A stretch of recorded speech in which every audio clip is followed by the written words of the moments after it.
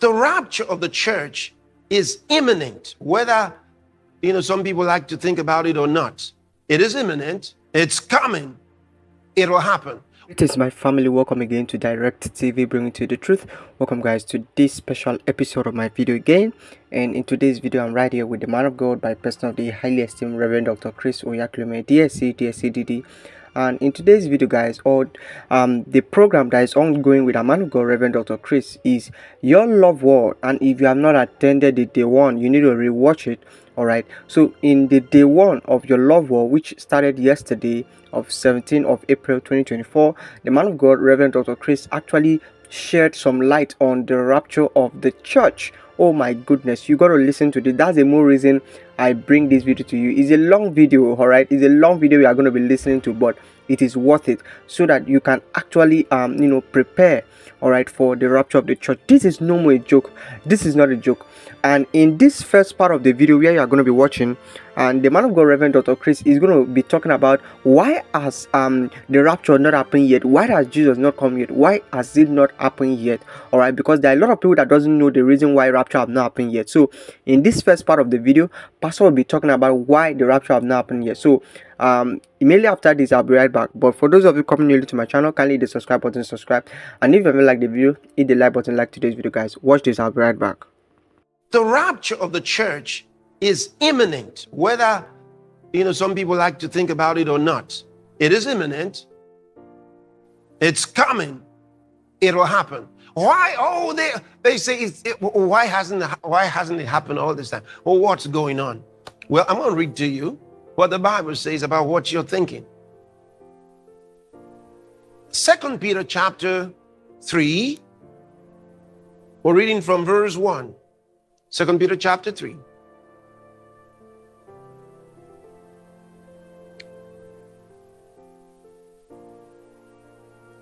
This second epistle, beloved, I now write unto you, in both which I stir up your pure minds by way of remembrance, that ye may be mindful of the words which were spoken before by the holy prophets, and of the commandment of us, the apostles of the Lord and Savior. Knowing this, that there shall come in the last days scoffers, walking after their own lusts, and saying, where is the promise of his coming? For since the fathers fell asleep, all things continue as they were from the beginning of the creation. Interesting. I'd like to read this to you from the TLB. Can you please open the TLB? You're going to love how it works. Go to verse 3. Let's start from verse 3.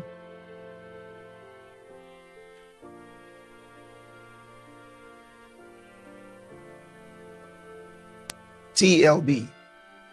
First, I want to remind you that in the last days, there will come scoffers who will do every wrong they can think of and laugh at the truth.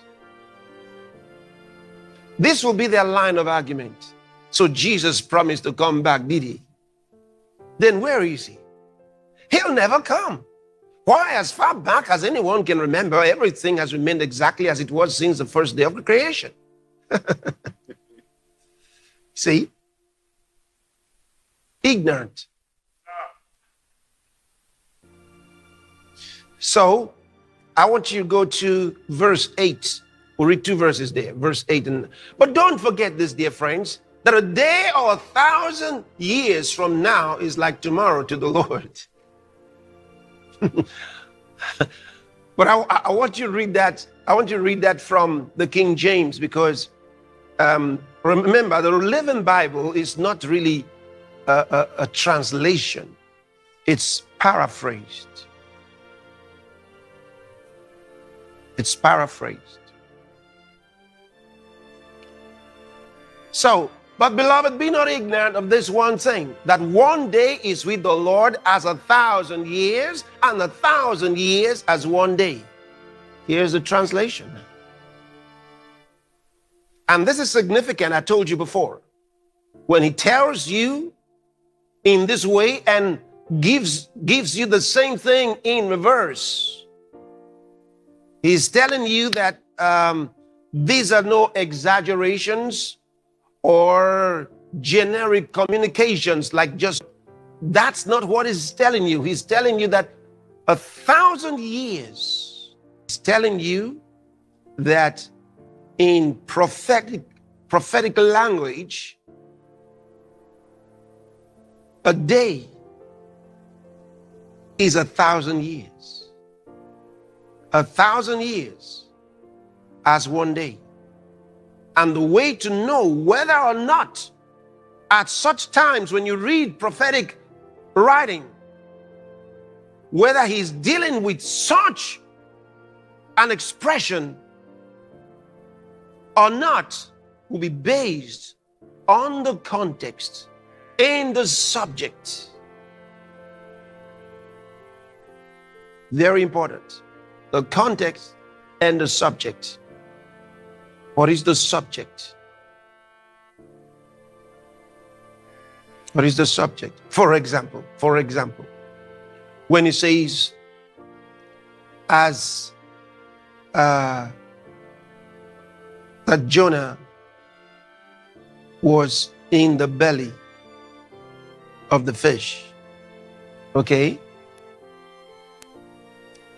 And then he tells you that this, Jesus said this would be like he being in the grave, okay? Now we know that he was there 3 days.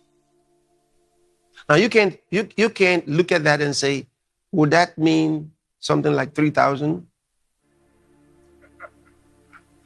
You know, would that mean something like 3,000? Of course, couldn't be, because Jonah for sure was not in the belly of the fish for 3,000 years. Yes, you know, so you look at the subject, you look at the context, right?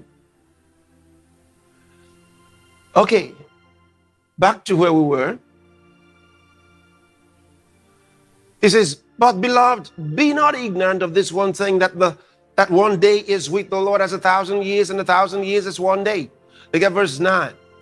The Lord is not slack concerning his promise, as some men count slackness, but is long suffering to usward, not willing that any should perish, but that all should come to repentance.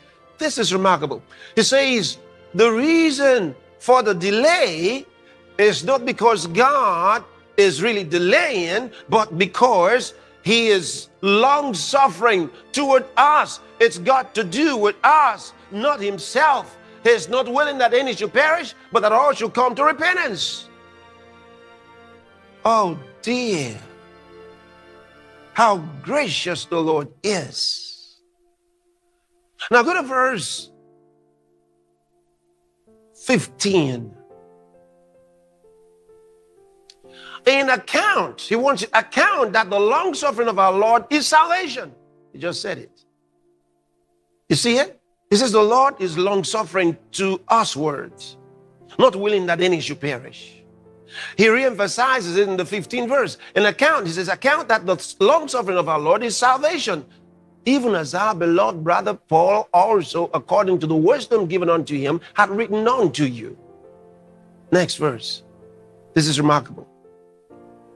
As also in all his epistles, speaking in them of these things, in the which are some things hard to be understood, which they that are unlearned and unstable rest, as they do also the other scriptures unto their own destruction. So he tells us about these things having to do with salvation, why the Lord hasn't come yet. It's got something to do with salvation. He delays because of salvation. And it tells us that Paul had written concerning these things. So I want to show you one of those things that Paul talked about that's consistent with what he just said. Romans chapter 11. Just for contextual analysis, I'd like us to read from verse 22.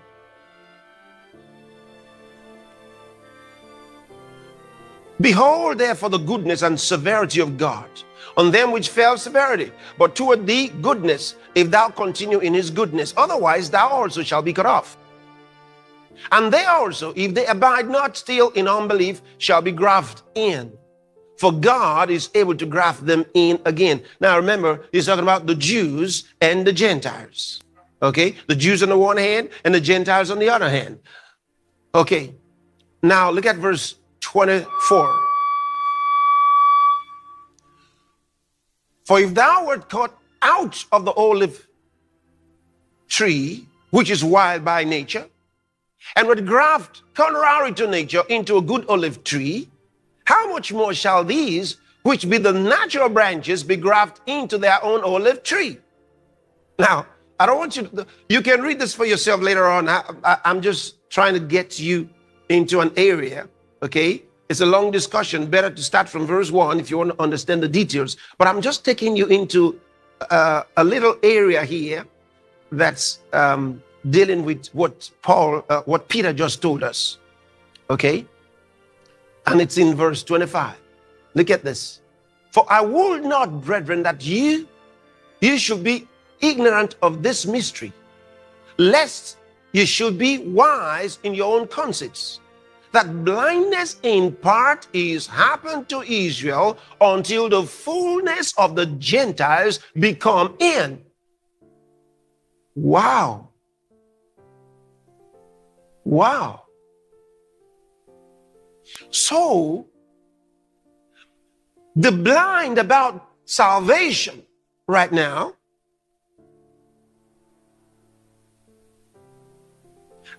that means as a nation, not individuals, because there are many individuals who are receiving salvation in Christ Jesus. Right from the day of Pentecost, many began to believe. Don't forget. And in fact, all the apostles were Jews. So always remember that. So there's lots and lots of them. The Bible tells us in the book of Acts, multitudes turned to the Lord. Multitudes of men and women. Multitudes. But not as a nation. Not as a nation. The whole nation never did accept. But they will, the Bible says. Alright, my family, there you have it with the first part of the video. Is getting hotter as the man of God, Pastor Chris, shares more light on the subject of today, which is the rapture of the church. All right, so that was the first part of the video where the man of God spent time to talk about why many people don't believe that the rapture will happen. All right, and he shows us from the scriptures, all right, that people will actually think that way. All right, so in the next part of the video you are going to be watching, Pastor is going to still talk on why the rapture have not happened yet, but we also share a lot of light concerning what is going to happen, all right, and the dangers. That is why I'm saying it again. You don't have to tell yourself, tell your children, tell your family members, tell your mom, your dad, everybody that they cannot stay here after the rapture of the church. So you need to prepare them so that they can all go through the rapture of the church. Nobody should actually stay. Nobody. So try as much as possible to make sure that you get this video to each and every of your family member so that they can listen and also align their life and prepare for the rapture of the church, because this is no joke. All right, don't just watch it as any other video. If you watch it and finish, share it, let others get to know and prepare themselves for the rapture of the church, guys. All right, so let's listen to the next part of the video, guys, and I'll be right back to share with you what has equally blessed me in today's video. Don't forget, if this is your first time on my channel, hit the like button, and if you have not subscribed, please subscribe. Watch this, I'll be right back. But look at that. He says blindness in part. So it's not total blindness. It's in part. That's what I mean. So many don't believe. As a nation, they don't believe. But there are many that do believe. Yes, sir. So blindness in part has happened to Israel until the fullness of the Gentiles becoming. What's it talking about? Go to the book of go to the AMPC. Let's read the same verse, Romans 11:25, on the AMPC. I want you to see, lest ye be self-opinionated, wise in your own conceits. I do not want you to miss this hidden truth and mystery, brethren. Or hardening insensibility has temporarily befallen a part of Israel to last until the full number of the ingathering of the Gentiles has come in. Until a full number, until the full number of the ingathering of the Gentiles has come in. There is a full number that God's waiting for us to get to. There's a full number of sinners throughout the world that must come to Jesus Christ. There is a definite number of people that must believe in Jesus Christ. That's what he's waiting for. Once that full number is attained, the trumpet will sound. There it is. It's right in the book.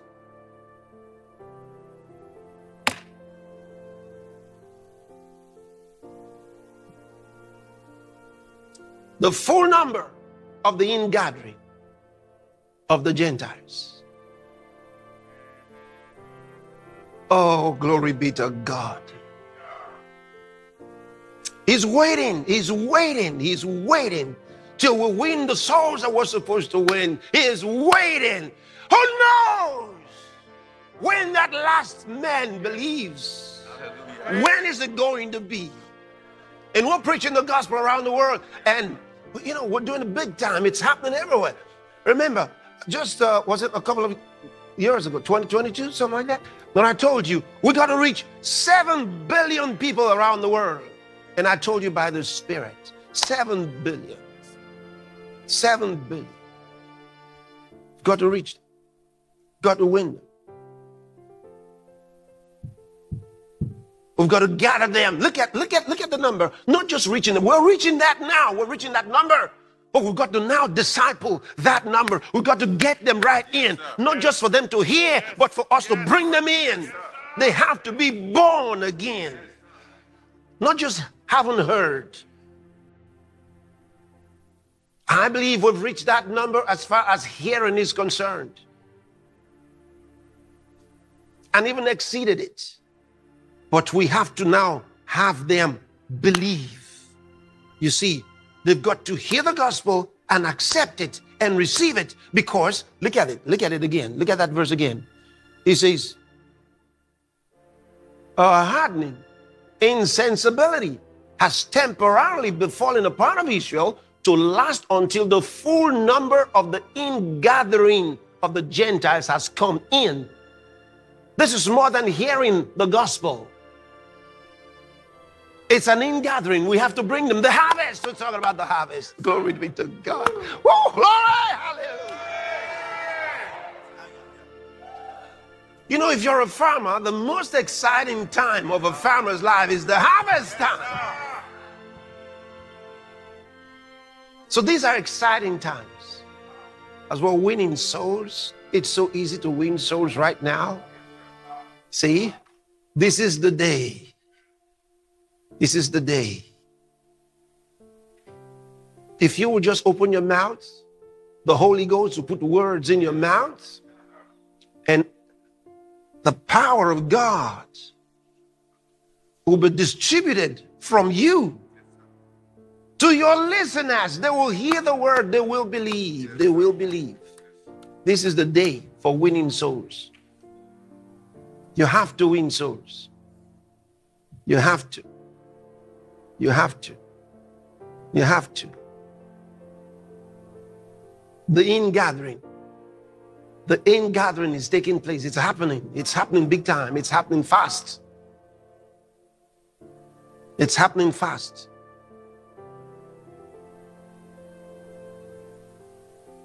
It's happening fast. Oh. Whew.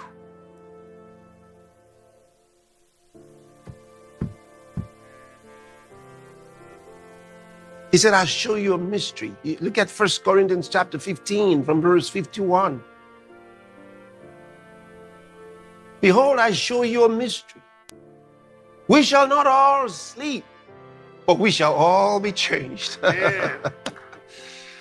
He says, everybody's not going to die. Because you see, we read that scripture. We read that scripture in Isaiah chapter 26, verse 19. All right. And it's telling you, this is, thy dead men shall live. Together with my dead body shall they arise. All right. Awake and sing, ye that dwell in dust. For thy dew is as the dew of herbs. And the earth shall cast out the dead. The earth shall cast out the dead. They're going to come out out of the earth. The earth shall cast out the dead. What? Doesn't matter where they are. They'll come out. Yes, sir. Pop out from wherever they are. Earth shall cast out the dead. So he tells us, we shall not all die. Everybody's not going to die. You know, some people say, everyone's going to die. I wonder, where did they get it from? Why do they think like that? Who got them to reason like that? How did they come about that? They say everybody's going to die. Everybody's going to die. Everybody. But the Bible says everybody's not going to die. Look at it right there. We shall not all sleep, but we shall all be changed.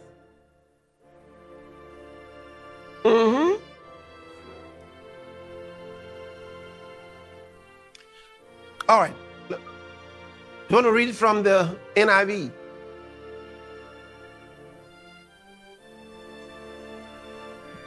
And then the Amplified as well.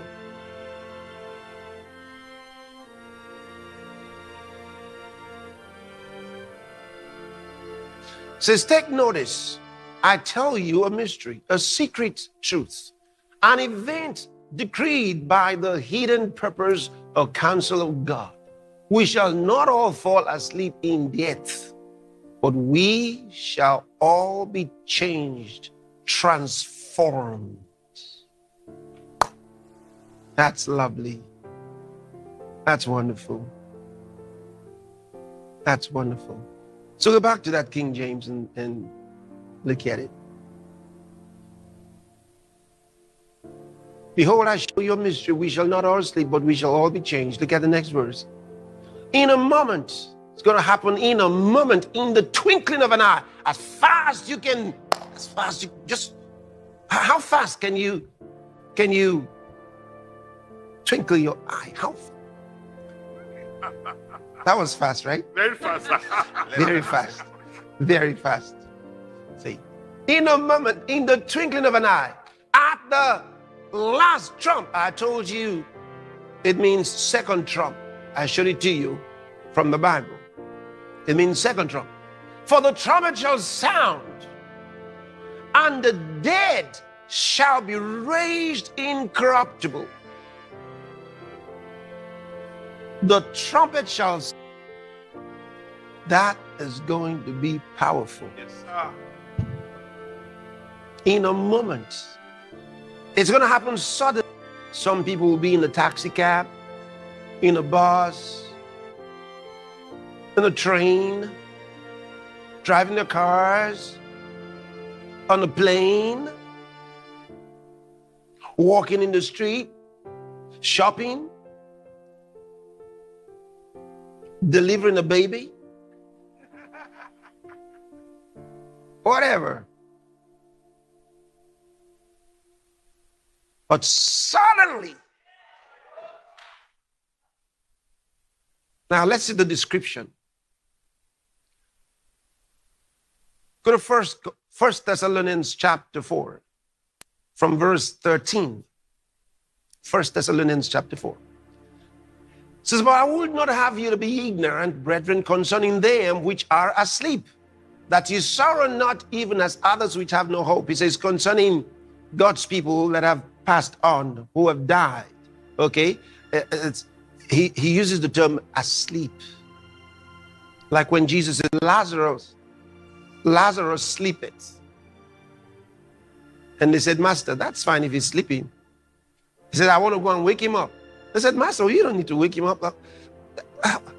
If he's sleeping, that's fine. Then the master said, he's dead. Then they said, okay, let's go and dine with him. But I would not have you to be ignorant, brethren, concerning them which are asleep, that you sorrow not even as others which have no hope. For if we believe that Jesus died and rose again, even so them also which sleep in Jesus will God bring with him. That's significant. Even so, them also which sleep in Jesus will God bring with you. For this we say unto you by the word of the Lord, that we which are alive and remain unto the coming of the Lord shall not prevent them which are asleep. For the Lord himself shall descend from heaven with a shout. Hey. What a shout. He'll descend from heaven with a shout, with the voice of the archangel, and with the trump of God. And the dead in Christ shall rise first. See it now? Yes, sir. The dead in Christ shall rise first. I told you there's 2 trumpets. The first trumpet sounds, and it's the dead in Christ who hear that. They rise. The second trumpet follows. And that second one is the last one. There's not going to be a third one, brother. Look. Next verse. Then we, which are alive and remain, shall be caught up together with them in the clouds to meet the Lord in the air. Did you see that? He says, the Lord himself shall descend from heaven. Yes, sir. Doesn't mean he's going to have a touchdown. Yes, sir. No touchdown. He descends from heaven and remains up there.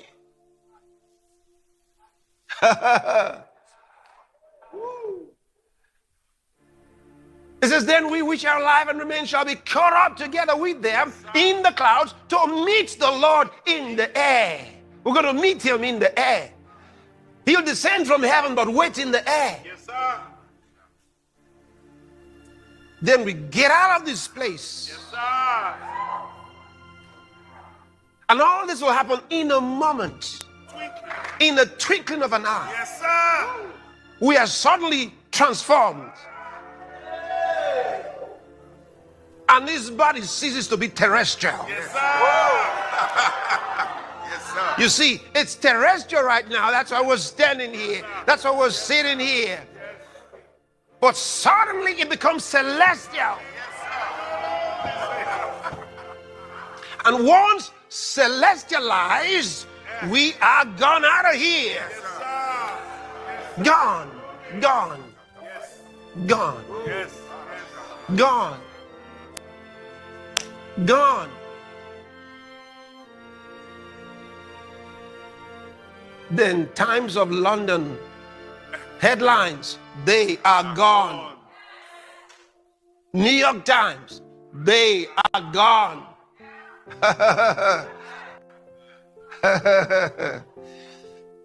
I don't know who are those that will be on the screen on those days.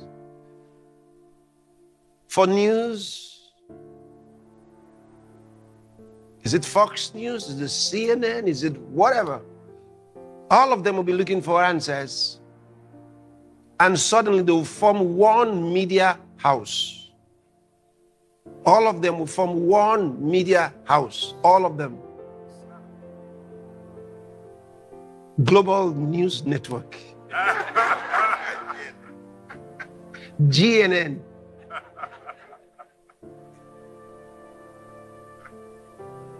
They need answers because some are saying, where have they disappeared to? Where did they disappear to? Because they didn't see us going gradually. It was in a moment. So fast. And we will leave all the trinkets behind. Yes, sir.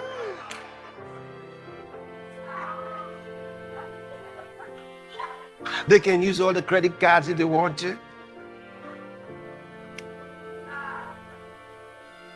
Everything. We'll have no need of them. Any money that wasn't used for the gospel at that time, Ah.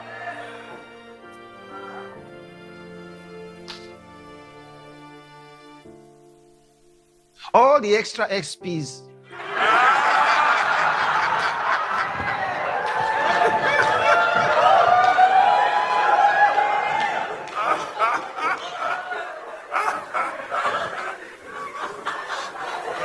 Church buildings, Yes, sir. all those things.